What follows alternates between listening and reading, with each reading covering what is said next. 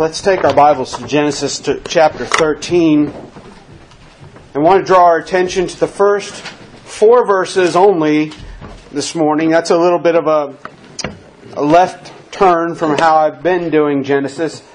I've tried to get through most of the chapters in 1 week, but we'll just do the first 4 verses this morning. I want to recap chapter 12 for you as we look at the 2 themes of chapter 13, these first 4 verses. The 2 key themes of the message this morning are going to be repentance and finding forgiveness. Repentance and finding forgiveness. But we must recap chapter 12, or we probably won't really remember why chapter 13 deals with repentance and finding forgiveness. It's not a real uncommon thing to go back in a book you've been reading. Maybe you haven't been able to read it for a couple days, and the next time you pick it up, you thumb back through the pages to look to see what was going on and just kind of refresh your memory. And that's what we're doing here, chapter 12. If you remember, God called Abram to leave his father's house. God called Abram to leave the land that he was living in, and God told Abram, "Go to a land that I'm going to show you." Now Abram did this, and it was quite a step of faith for Abram, because God never showed him the land before He called him out, and yet Abram went anyway. He went by faith. He and his wife Sarai, and very few others of his father's house, departed. Now, remember, Abram at this time, Abram and Sarai, that was their name. God later would change their name to Abraham and Sarah. I probably have the tendency to just go ahead and call them Abraham and Sarah, but I try my best at this point in the narrative to call them by what their names were. But Abram obeyed God's call, and things were going pretty well in chapter 12. Abram built an altar to God near Bethel, and he was walking by faith and worshiping God, and everything was going according to how God expected Abram to do. And that's a great application for us, as we are called to walk by faith. And we are called to worship God according to how He expects us to worship Him. Now, how does God expect us to worship Him? Well, it's found in the Bible. Every way that God wants us to worship Him is found in the Holy Word of God. And I think we do a great job of that at Post Oak with our songs. We sing. That's a worship that we do to God. We sing hymns and praise and worship to Him. We publicly read the Word of God. That's a means of worship. We publicly pray. We publicly pray together. We publicly confess sin. All of these things as we go through our bulletin, those are all prescribed ways to worship God according to His words. So things are going pretty well for Abram on his journey, but then in the midst of chapter 12, things kind of take a little bit of a turn for the worse. Doesn't it always seem that that's the way it happens when things are going well? You're up on the mountain, all of a sudden, boom, we crash down into the valley, and Abram runs into a famine. And he takes Sarai, his wife, into Egypt. And before they get to Egypt, you'll remember, Abram tells Sarai to tell everyone that she is his sister. Well, Abram did this because he knew the custom of the Far East at the time. He knew if Pharaoh, the Pharaoh of the land, saw how beautiful Abraham's wife Sarai was, he would have killed Abram. He would have killed him, and he would have taken Sarai into his palace to be one of his wives. Well, we know what happens, don't we? Sarai told the people that she was Abram's sister, and she was taken into the Pharaoh's palace anyway to be one of his wives.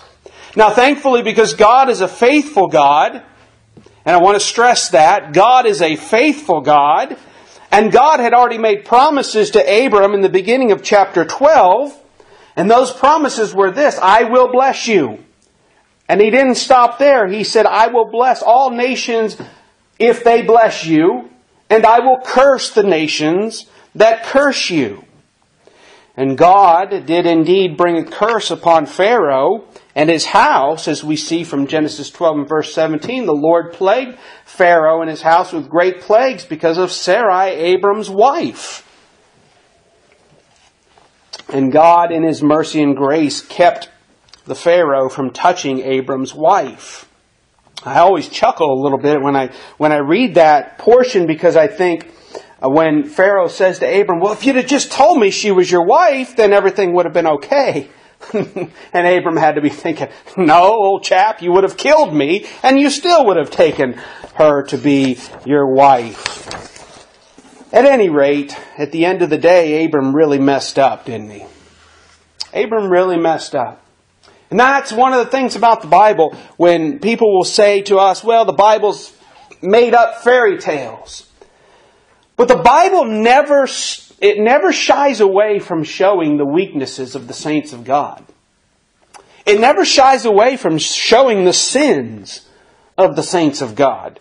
You would think if the Bible was just written by one individual who was trying to deceive everyone, that the last thing they would put in here are the sins and the deceptions and the faults and the weaknesses of the people of God. But those are some of the things that teach us the greatest lessons in life. Abram really messed up by not trusting God's promises, by saying Sarai was his sister and not his wife. And so my question to us this morning is this: have we ever really messed up?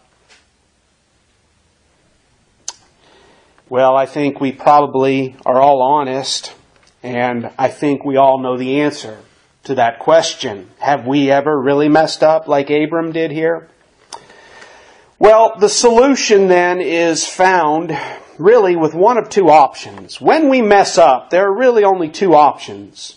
Number one, you can continue on that path that you're on, and you can keep messing up, keep sinning, and keep rebelling against God. Or number two, you can turn from that path.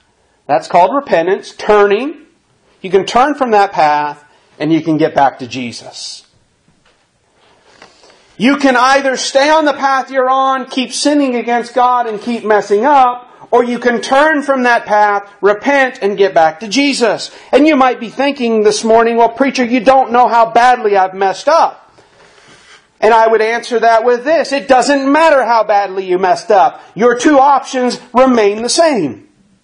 It doesn't matter how badly you messed up. You can either keep messing up really badly, or you can turn from that path and get back to Jesus. You might say, well, preacher, you don't know how many times I've messed up. Doesn't matter. Your two options are still the same. You might be thinking, well, you don't know how many people I've hurt messing up. You might be thinking, you don't know how many times I've done the same mess up over and over again. I mean, the very same one over and over again. Your two options remain the same. And with that in mind, I want to bring us to the first 4 verses of Genesis 13. Here we find a man named Abram who messed up royally. And he hurt people with his mess up. And yet he was a man of faith. He understood his options were to either continue on that path of messing up or to turn from that path and get back to Jesus. That's an interesting contrast the Christian life is, isn't it? Because oftentimes we do royally mess up, don't we? I mean, we do. We mess up. And our lives are an interesting contrast because we're still sinners who mess up every day, and simultaneously we're people of faith. And that's what Abram shows us. We mess up, but we're people of faith who trust in the Lord. And our options, sometimes we even continue on that same path of messing up, and we don't turn, and we don't get on the right path, and we don't get back to Jesus for a while. And then Jesus has to go and take us behind the woodshed. God has to take us behind the woodshed sometimes. Right? We don't like it, and it hurts. But we find our way back to God. So what did Abram do? Well, I want you to look at Genesis 13, verses 3 and 4. And he went on his journeys from the south even to Bethel, unto the place where his tent had been at the beginning, between Bethel and Hai, unto the place of the altar which he made there at first. And there Abram called on the name of the Lord. Do you know what Abram did? He went back to that altar. He went back to that altar. You say, where is that altar? Well, there's an interesting little phrase in verse 3 where it says where it had been at the beginning. That altar in Bethel, or near Bethel, was the first altar that Abram built in Genesis 12 after God called him out of the land. That was a very special altar. That was an altar that showed that Abram understood what God expected of him, that Abram understood what true worship was, and that Abram was going to walk by faith. Now that altar is a picture of the Lord Jesus Christ. So when, in chapter 12, when Abram really messed up, we find him in chapter 13 getting back to that altar. Do we know what that means? That means he was getting back to Jesus. He chose option 2. He didn't stay on that path of messing up. He repented, got off that path, and got back to that altar, which was a picture of Jesus. He found forgiveness. And so the point of the message is this morning. It doesn't matter how badly we've messed up or how many people, well, it does matter, but understand what I'm saying here. How badly we mess up, how many people we hurt by our sin, how many times we do the same sin over and over and over and over and over and over and over again. Doesn't matter. Don't choose the path that keeps you on that way. Turn, repent, and find forgiveness in Jesus this morning. Abram knew he had to get back to that altar near Bethel because that's where he first worshiped God. And again, I can't stress it enough. That altar is a picture of Christ. Now, as I close the sermon this morning, there are 3 principles that encourage us, I think, from the life of Abram to get off the sinful path by repenting and finding forgiveness and getting back to Jesus. This is what Abram learned, and this is what he teaches us from these first 4 verses. The 3 principles we find in Abram that encourage us to turn from sin and get back to Christ are these. Number 1, eternal satisfaction. Eternal satisfaction. Number 2, restoration renewed. Restoration renewed. And number 3, authentic worship. Real quickly, okay? Real quickly. If we don't repent and get back to Jesus, we'll never find these things in our life. If we stay on the sinful path, we will never find those 3 things in our life. Total satisfaction, restoration renewed, and authentic worship. The first one we see is eternal satisfaction. Look at verses 1 and 2 of chapter 13. And Abram went up out of Egypt, he and his wife and all that he had, and Lot with him into the south. And I want you to notice verse number 2. Abram was very rich in cattle, in silver, and in gold. Abram was a very wealthy man. And I believe at this point in his life, he could have just ignored God's promises and said, you know what, I'm doing all right on my own. I've got all this cattle, I've got all this silver, I've got all this gold. Abram was wealthy, Abram was powerful. He could have had just about anything he wanted at that point. But here's what Abram understood, and I want you to get a hold of this thing this morning. Abram understood material things did not bring true satisfaction. Now, the older we get in life, the more we understand that. I was talking to a friend of mine at a school function the other day at Amelia, and his daughter was there, and we were talking about just life. We went to school together, and it had been a while. Well, it hadn't been too long, but we hadn't sat down and talked for as long as we did. And we just got to talking about different things. And one of the things I told him, if I was about 10 years younger, I'd go back to law school, because that's always kind of been a passion of mine. And I think we really are going to need Christian lawyers in this day and age, because Christians are going to be in trouble, and we're going to need some people that are going to be able to stand up for them. Neither here nor there. He said, you know what, I had a friend that about your age that did the same thing. He said, so don't think you can't do it. But his point was this. He wasn't trying to make millions and millions of dollars and get the biggest house in Cookeville. He said all he wanted to do was to help people. And I said, that's exactly my desire. I want to help people, because I understand material things don't bring true satisfaction. Now, every now and then again, Amelia will remark about somebody's big house, and they'll say, wow, I wish that was our house. And she'll remark about this and that. And those things are fine. There's nothing wrong with having those things.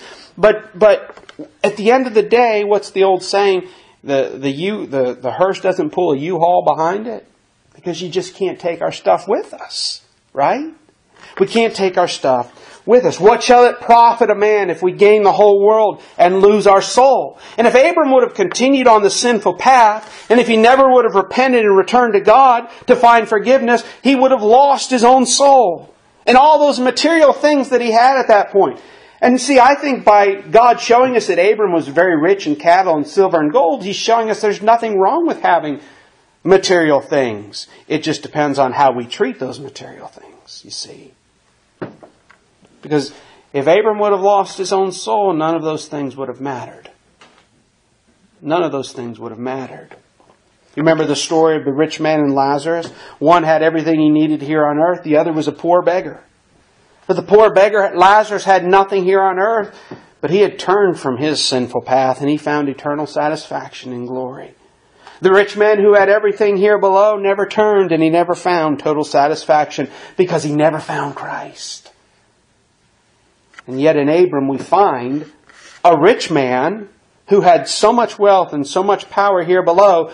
But unlike that rich man in the story of the rich man and Lazarus, Abram turned from that path of sin because he understood eternal satisfaction is only found in God. Abram didn't have to get back to God at that point. He could have tried to make a name for himself. He could have tried to make himself even wealthier and more powerful. But he wanted God more. He wanted eternal satisfaction. Do we? Do we want eternal satisfaction? It's only found when we turn from that path of sin and we find our hope in Christ. Again, there's nothing wrong with having things, material things. But when we treat those material things as if they're more important to us than God in Christ, that's when they become a problem for us. True satisfaction is found when we repent and get back to Jesus. We return to our first love. Our first love.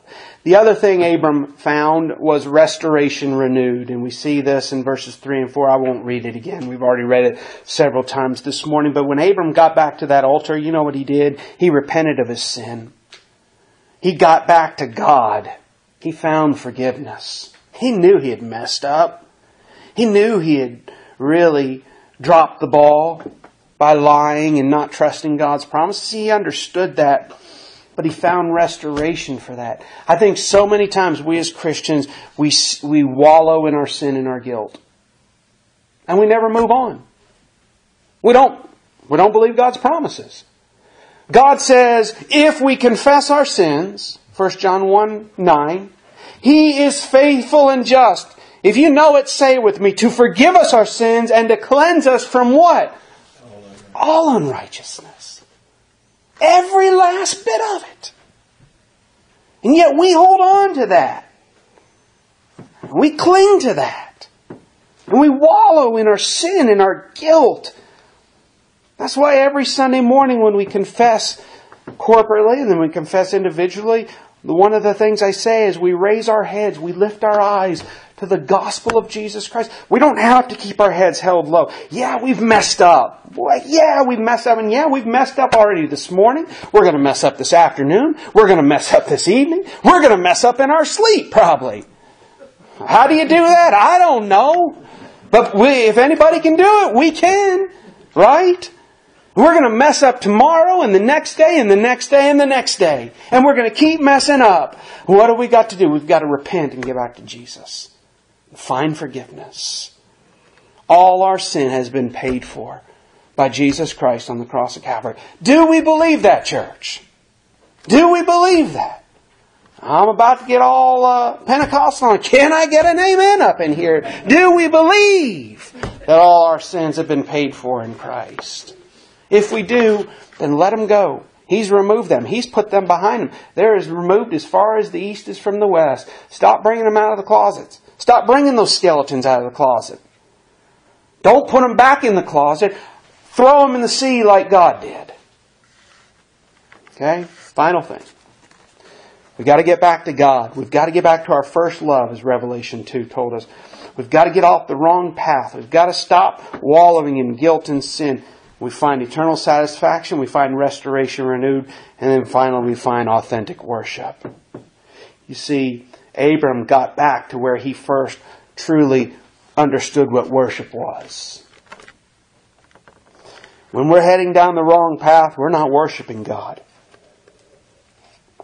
And I want to say that. I want to stress that. When we know we're on the wrong path, and when we know there's sin in our life, and when we're not repenting of that sin, when we're not confessing that sin, we can't expect God to bless us. I've been there. Done that. I've got the whatever to show for it, the certificate to show for it. There'd be unconfessed sin in my life.